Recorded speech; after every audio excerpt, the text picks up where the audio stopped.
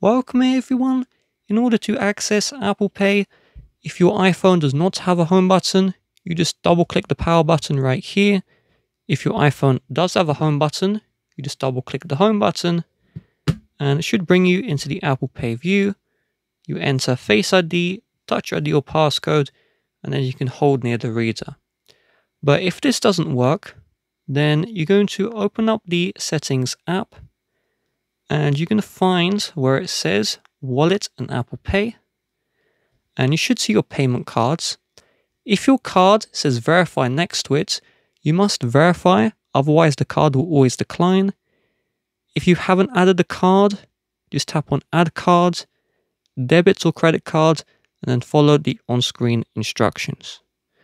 Make sure you also turn on double-click side button or double-click home button.